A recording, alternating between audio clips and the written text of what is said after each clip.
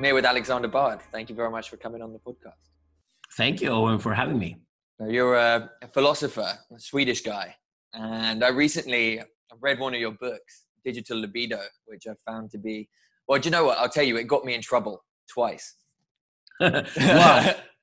So the first was, I was actually in a meditation retreat center, a Vipassana center, and I was reading it, and someone came and said, "That's not a Dharma book. You shouldn't be reading that." And I was like, I was sitting here reading your book about desire in the digital age, supposedly trying to meditate to free myself from my desires, and causing myself probably more confusion than perhaps was necessary. Well, I am a Hegelian philosopher more than anything, so I would probably say that freeing yourself from your desire is unfortunately in itself a desire, so you can't do that. Well, absolutely. And I think that was what I was grappling with. And I'm sitting there like, something doesn't quite make sense here. I don't know what these Buddhist guys are trying to achieve. Clearly something. I mean, something was working. I was feeling the meditation working, but I was also like... I'm all for meditation and contemplation. Actually, I'm a Zoroastrian, so I decided to convert to Zoroastrianism instead of Buddhism and Taoism, although I, of course, studied all those three religions for a long time because that's essentially Eastern philosophy. But we are now working within the Zoroastrian community in resurrecting traditions of meditation and contemplation that are over 3,000 years old. They call it Daina, so that will be something like a Daina center. And then you have a Tushamirti, so you have different traditions that are sort of ancient Persian traditions of meditation and contemplation. All these traditions were traded between China, Japan on one end, and Persian India on the other along the Silk Route. So all these different Eastern traditions we're importing now to the West when it comes to meditation and contemplation are techniques that were developed over thousands of years, both in India and Persia and China. So I guess the question that pops up there is, if the Buddhist style meditation is about trying to attain liberation from your desires, then in a Zoroastrian sense, what would you be trying to do? You wouldn't be trying to do anything like that. You remember that Zoroastrianism is the opposite of Platonism. And there's this trait within Buddhism and Platonism. I would say that a lot of Western Buddhists today are tending more and more towards a Neoplatonist worldview, which I'm very opposed to. The Zoroastrians would say that your desire and your drive are you. There's no point in trying to get rid of them because there'd be nothing left if they were gone. So, you have your desire, you have your drive. You can even say you have an instinct, which is even more primordial than the drive. And you can also aspire for transcendence. And that's a drive. That's really should be described as a drive. And you probably discovered it now when you're reading Digital Libido that we're actually talking about not only 2 or 3, but 4 different drives that we humans deal with. Instinct is obviously the animalistic one. That's the drive we share with animals. Animals operate on instinct, and so do we to a large part. Then you have the drive, the pure drive in itself, which has an almost mechanistic, eerie quality to it. So that's like hunger, horniness, thirst, things like that are categories that belong to pure drive. It's a drive without any complications to it. And those are different from instinct. How? Yes, they are. They should definitely be described different from instincts because they're different. Human animals don't contemplate on their hunger. They don't contemplate on their thirst and then consider how they're going to act on it. They're just hungry and they go for anything they can eat. So that's instinct and that's drive. But then there's also desire, which is exclusively human. So this is the most human of the drives. And this is a byproduct of using language. The fact that we have symbols means that we're distanced from the world. And we often take language itself, or mathematics for that matter, to be more real than reality itself. Of course, that's a fallacy, but we do. It's a byproduct of being human. So desire is what happens within us when we start using language. Jacques Lacan, the famous French psychoanalyst, used an example where he said that desire is ultimately to try to find the perfect woman. He would just say the woman, right? So if you're a man and you're heterosexual and you go looking for women, you always try to find the perfect woman, every woman you meet, and you never find her because the idea of woman can never be found in a woman.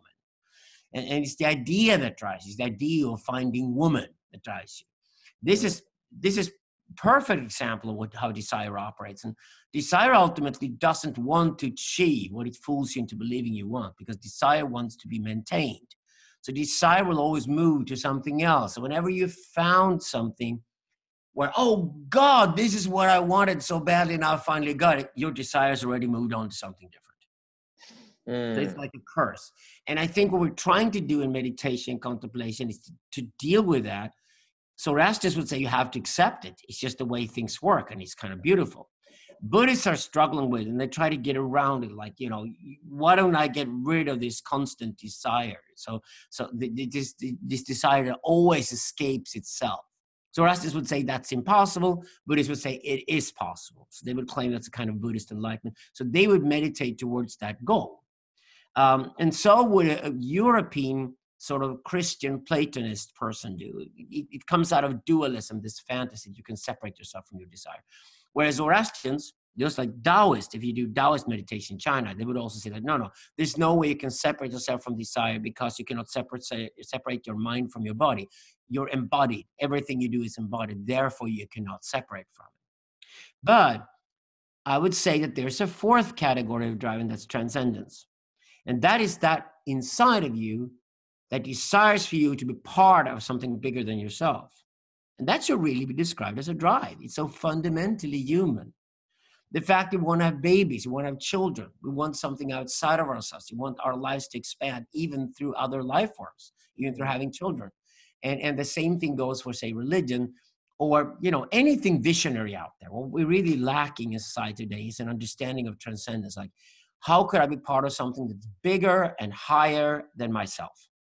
So like a sense of belonging and participating in something. Yeah, and I mean, that's obviously a drive. That's a deep desire. But I would separate it from desire. I say desire is this game that language plays with us, where we always want something new. Like, okay, as soon as you got your little Christmas present from your parents, you're already dreaming about next year's Christmas when you're going to get your next gift, aren't you? Right, exactly.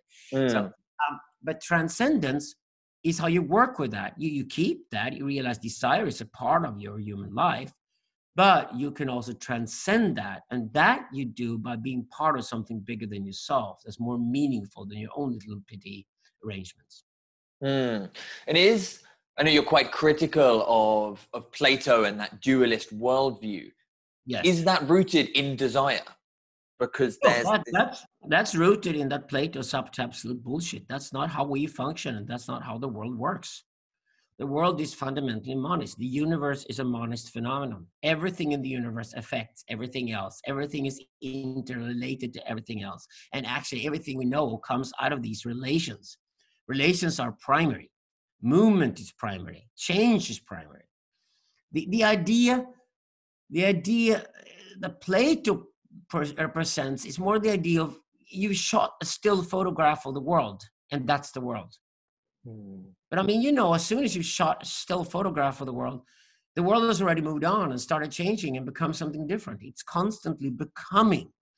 This is what Nietzsche works with. This is what Heidegger works with. This is what Gilles Deleuze, my favorite 20th century philosopher, the French philosopher Gilles Deleuze, this is what they're all working with. They're all working with becoming, being prior to being. Being is more like an illusion. And we even say in our work, Jan Soderqvist and I, we wrote a book called The Global Empire, where we constructed something we call a dialectics of eternalism and mobilism, and really work with these metaphors from, say, the world of photography or the world of film, because it's actually very useful for modern human beings. We have to freeze the world to grapple with it and try to understand it.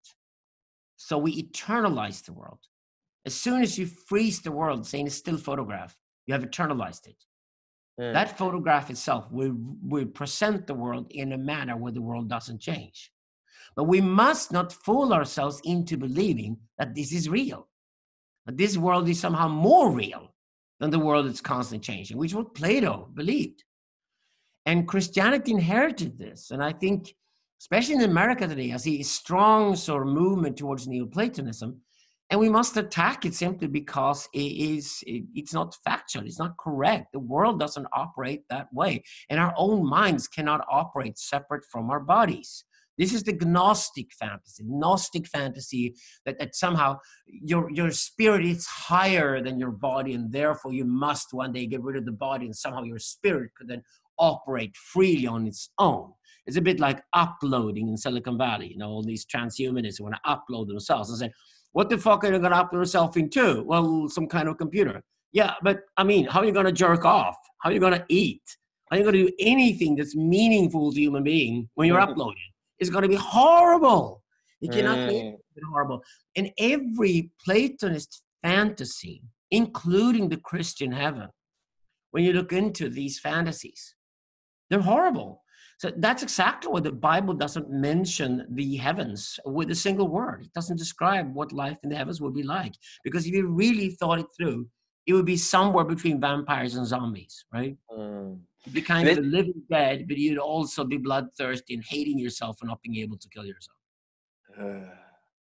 It's funny, this brings me to the second way that your book got me in trouble, which is that I was dating someone who was Christian, and I was making the case for the dialectics and mobilism, and it didn't go down so well, and well, we're not dating anymore. Okay. Well, I'm not a Christian, and I don't believe in the virgin birth. I don't believe the resurrection happened. You know, the fundamental beliefs that you must sign on to if you're a Christian, that Christians have insisted on for the past 2,000 years. I don't believe in any of it. I think it's bullshit. But I'm not sort of a modern, banal, new atheist either, because I also understand that religion is mythical. And religion presents mythologies to us that are actually very useful. And you can't read the Bible literally. You can't read the Bible as a logos, as for example, the way you read a manual before you go on a hunt. You know, or I was a strategist in the military. I mean, there's obviously a logical world. So you do logos, okay?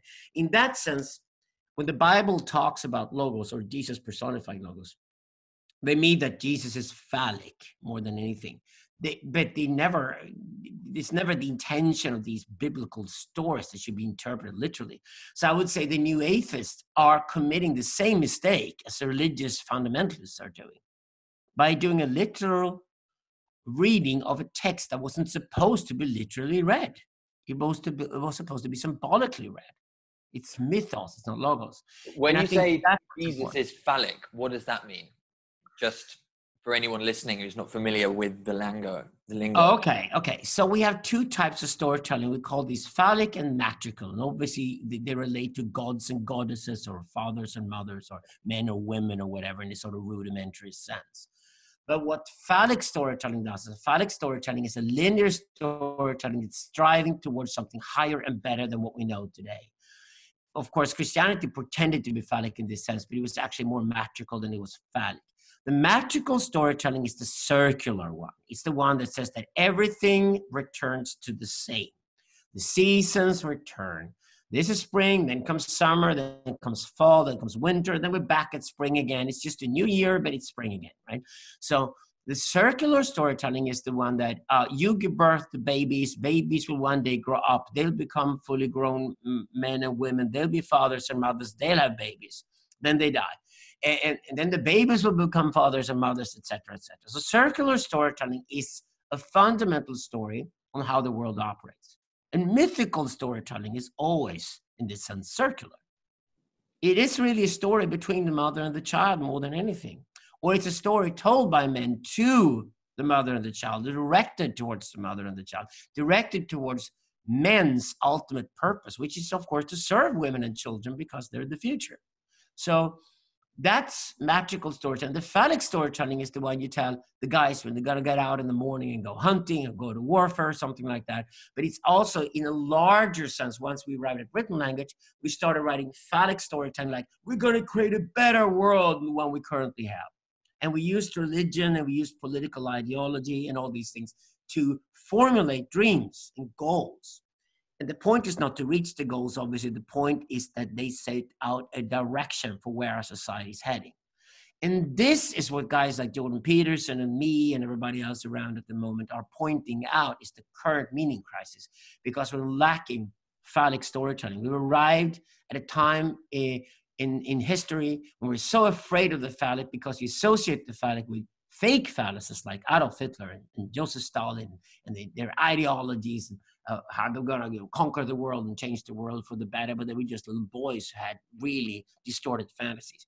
So we need to understand what is an authentic phallic story, which really is a story about how we're going to save the world and make it better. Because if we're going to solve the climate crisis and lock in the nuclear bombs and don't blow ourselves up, the existential threats we're facing now have to be addressed in a utopian phallic manner. We cannot address them any other way. That's exactly why I'm so skeptical of environmentalism, because it is turned into ecomoralism, and ecomoralism is going to kill us. It's not going to help us at all.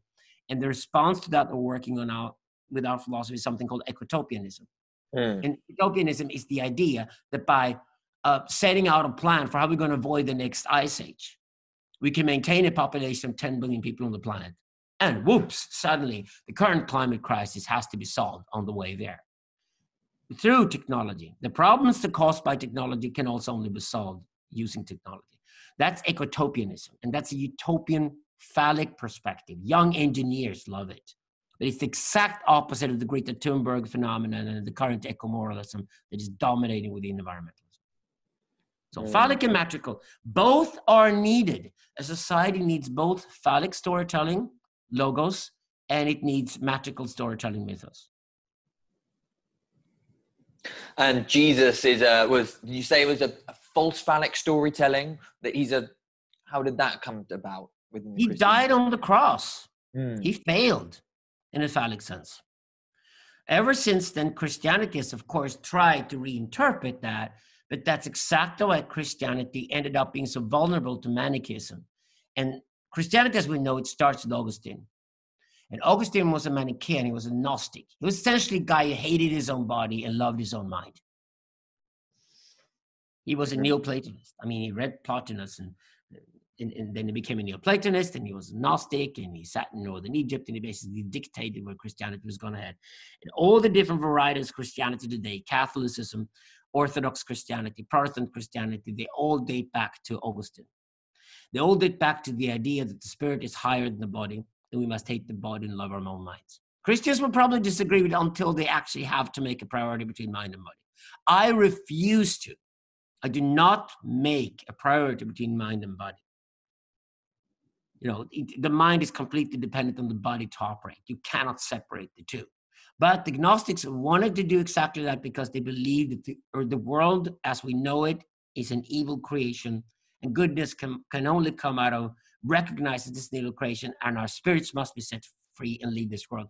And that's exactly, for all practical reasons, where Christianity arrived too. Christianity said the world was created good, but sin came into the world, and then it became the same thing as the Gnostics believe. It becomes a horrible world.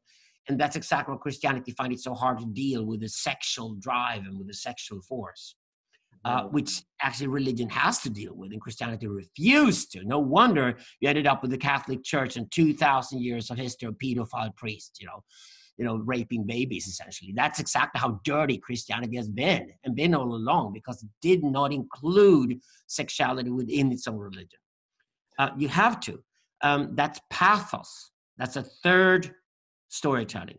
Today we'd call it pornography. It's tragically what we usually consume online. That's somewhere between 30 and 40% of broadband use in the world today is actually pathic. It's pornography, right? Path is the third story about the tribe. It's a story about the grown-up man and the grown-up woman meeting in sexual intercourse. That's what pathos is. So you got mythos, you got logos, and you got pathos. Religion has to include all three. Christianity tried to get rid of pathos and throw it out of the picture, and basically said, sex is something you must only do when you're a married man and a married woman to have a baby and nothing else. Don't ever think about it. And I think that is because it arrived at the guy who failed at his phallic project. So he died on the cross with his mother standing next to him, the devouring mother of anybody's Virgin Mary. That's exactly why our picture of Jesus is always still as the child, as a Jesus child sitting on the lap of his mother. It's the Virgin Mary and the Jesus child. I would say that means Christianity is a religion that worships the child, not the grown-up.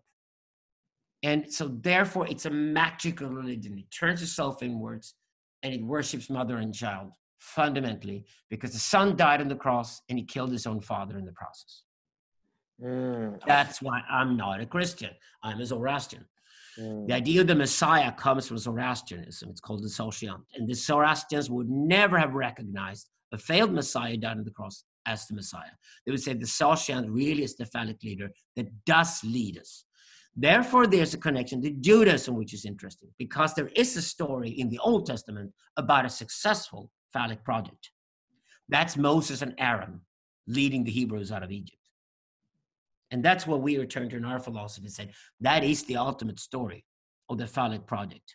Who is going to come with me and leave slavery and become masters of their own destiny by walking into another land, being prepared to die on the way so your children can live free? And then that is the perfect phallic project. It has two patriarchs at the front. Matriarchy only has one. The priestess and the oldest woman is usually the same person. She pushes the world forward. That's exactly why Virgin Mary is alone. We worship her alone, and Christianity is the only woman involved there as the matriarch, right? She's the mother of the God, the ultimate matriarch. But the patriarchs must be two. We must separate the chieftain from the priest. And this is what we mistakenly in Gnosticism and in Christianity and Platonism understand as we must separate mind from body. But wait a second. The body is the chieftain. He's going to lead us. The priest is the mind guy. He's going to give us the story on how we're going to be successful and why we must follow the chieftain. And it's the mutual admiration between the chieftain and the priest that's happening between Moses and Aaron. That's exactly why the product is successful. And Moses, even symbolically, of course, dies before they enter the promised land, not as a failed Messiah on a cross, but he dies because the next generation are then going to step into and take over the promised land. Whereas Aaron goes with them into the promised land before he dies. So the priest actually goes with you all the way into the promised land. But what's important here is to understand the separation of priest and chieftain must not be understood as a separation that's internal to us. We are not mind and body. No, we are mind and body, because the tribe, which is the metaphor we should use onto ourselves, the tribe needs both the priest and the chieftain. It needs both the mind and the body. This is where I think dualism went wrong, and it mistook a duality that was necessary for the tribe to be successful, and for the clan to be successful, and for the nation to be successful, and for empires to be successful, for any form of social organization between humans to be successful. It has to be led by this separation of leadership. And you know it exactly what I mean, because if you do unite the priest and the chieftain, you get the tyrant. That's exactly what a dictatorship is. It's one guy who aspires to be both chieftain and priest at the same time, to both have a narrative dictated by him.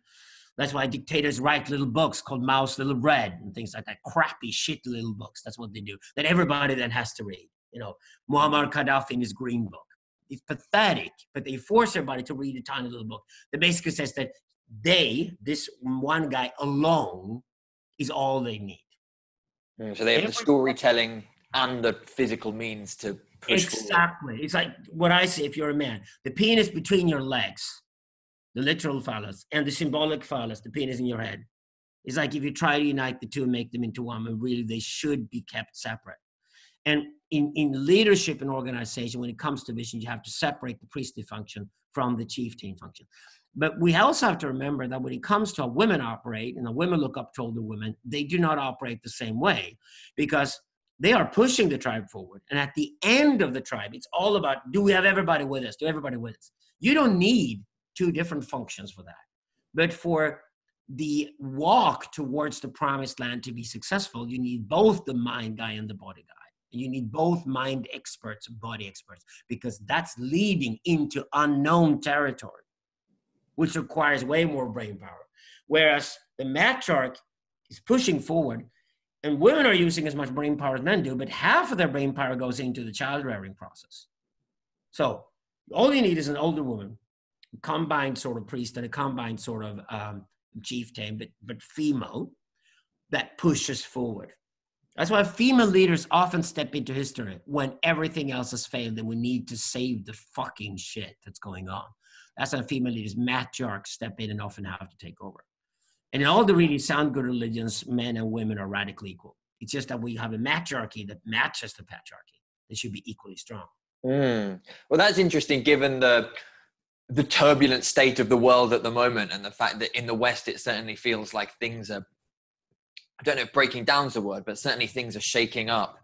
Do you expect the appearance of any matriarchal figures? Are there any already?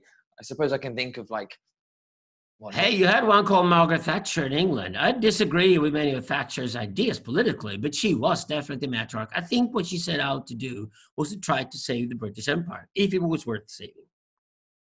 And what you're seeing now is really the last end station of the fall of the British Empire, which is that Britain itself falls apart.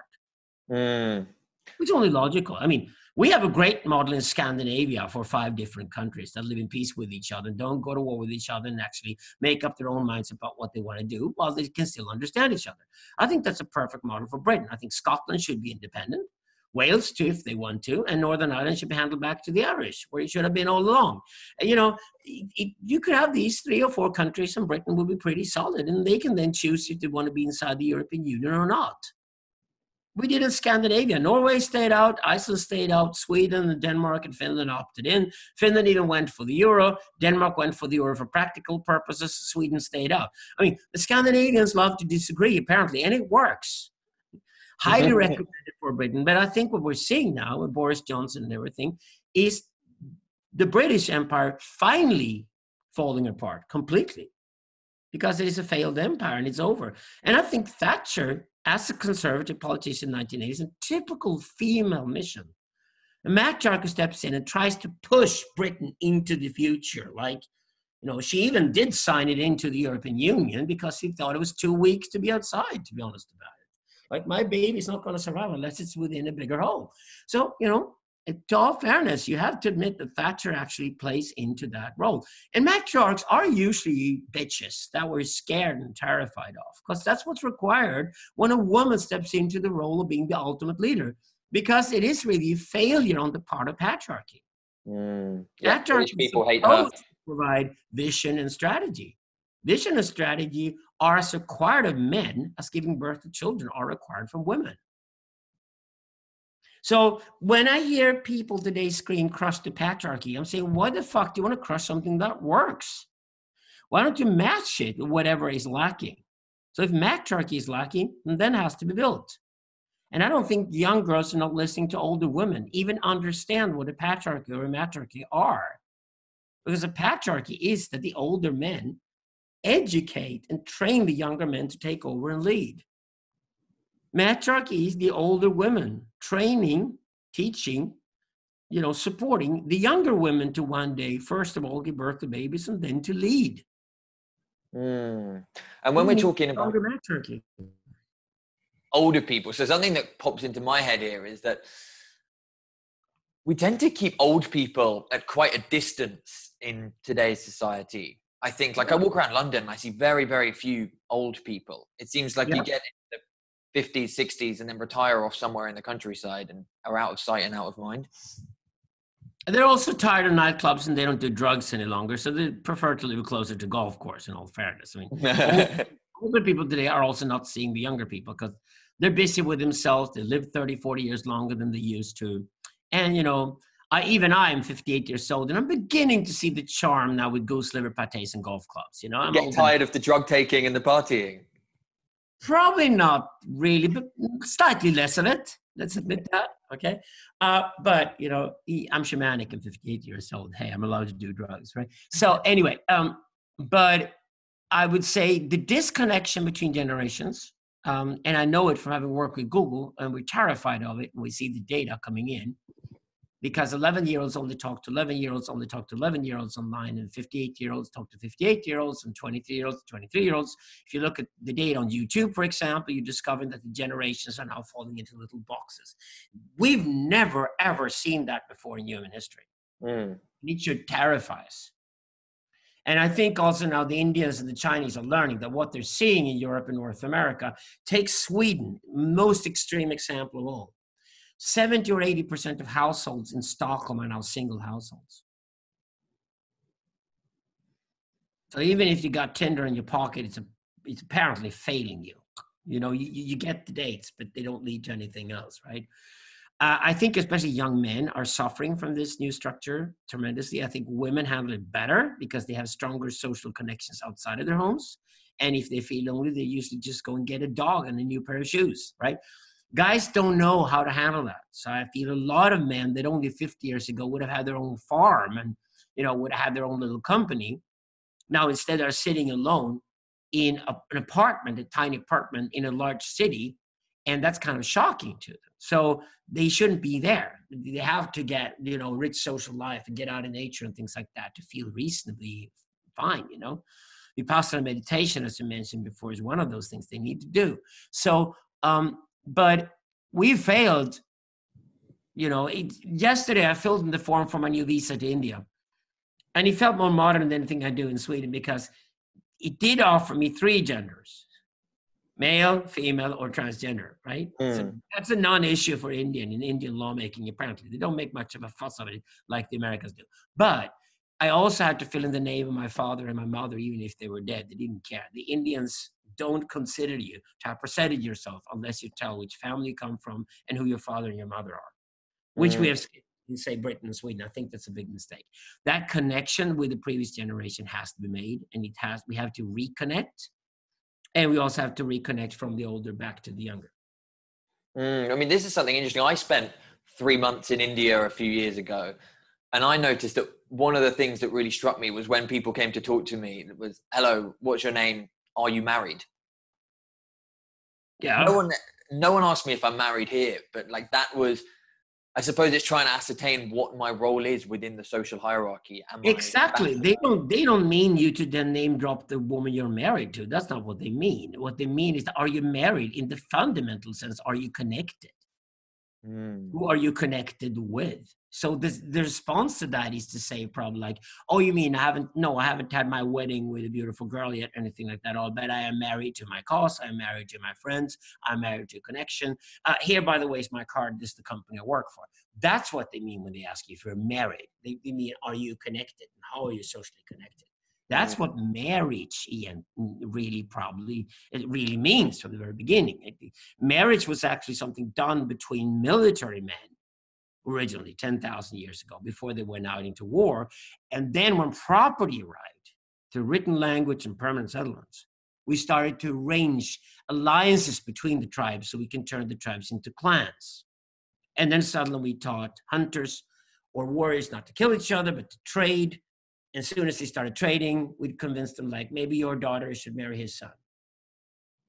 That is the arrangement of marriage. It really is the marriage between clans, or the marriage between families, not between him or her.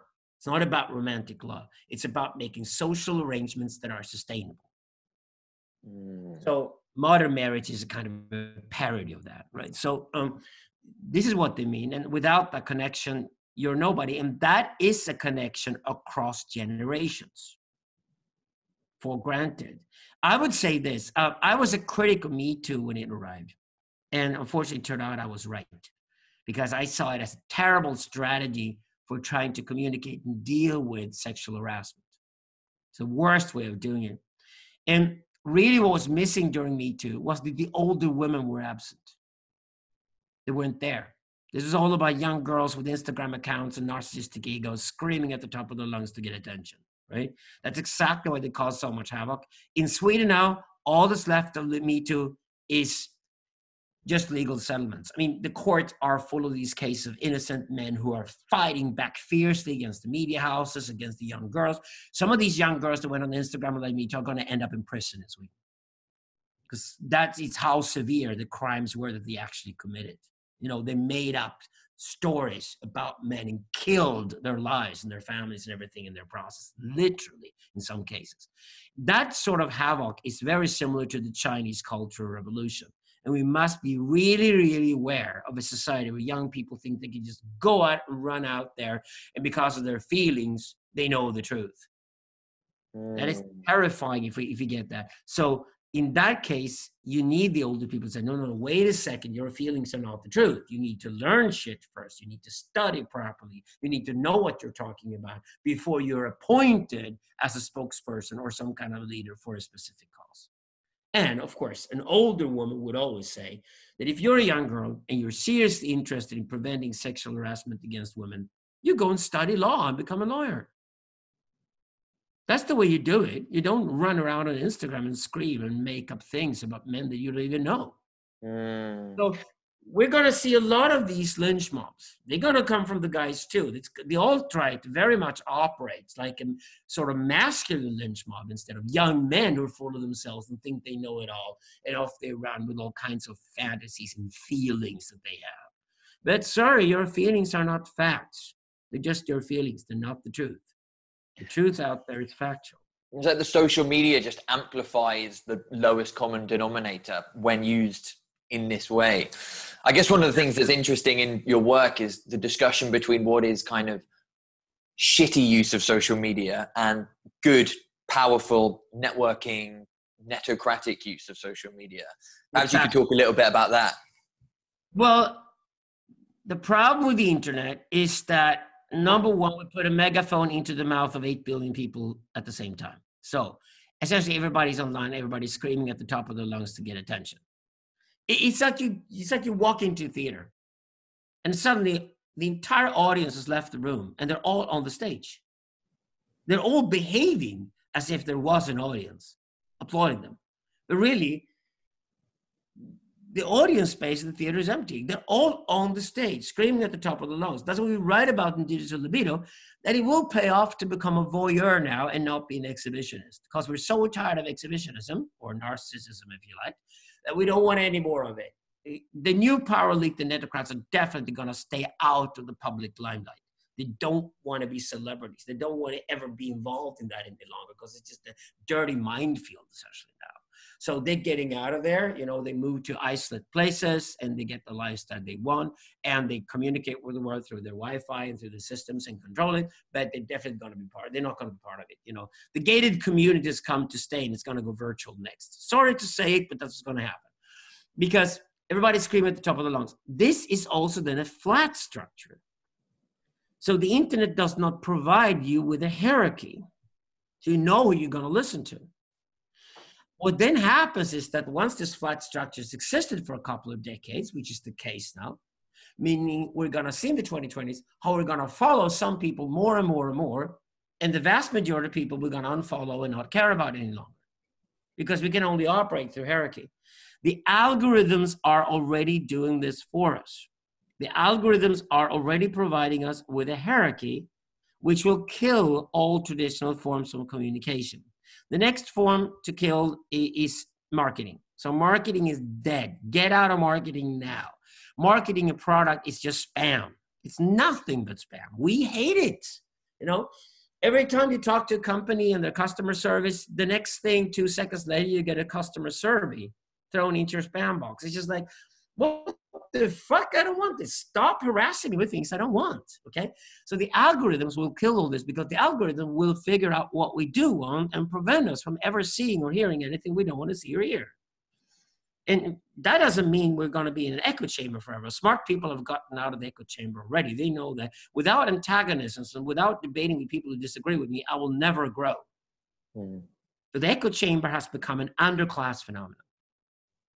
If you're smart, you get out of the echo chamber and you do find people who strongly disagree with you and you go into arguments and try to figure out what they mean and why they think the way they do, because that's how you learn. So we're going to see the 2020s. We're going to see some people mature and understand what the internet really is. And these are the people we call the netocrats in our book. They're going to rule the world, but they're going to be a small minority. We probably have to write an Exodus book next and say, these are the winners. This is how they operate. The rest of you could at best imitate them, right? Because that's what's going to be the winning formula.